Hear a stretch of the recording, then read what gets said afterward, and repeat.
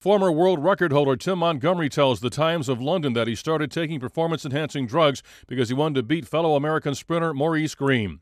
Montgomery, who is currently serving time in a federal prison in Alabama for bank fraud and drug dealing, was linked to the BALCO investigation but never tested positive for drugs.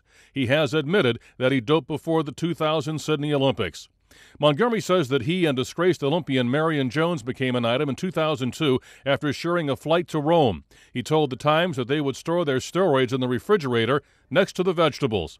Last year, Jones served 6 months in prison for perjury in the BALCO case. Making these false statements to federal agents was an incredibly stupid thing for me to do, and I am responsible fully for my actions.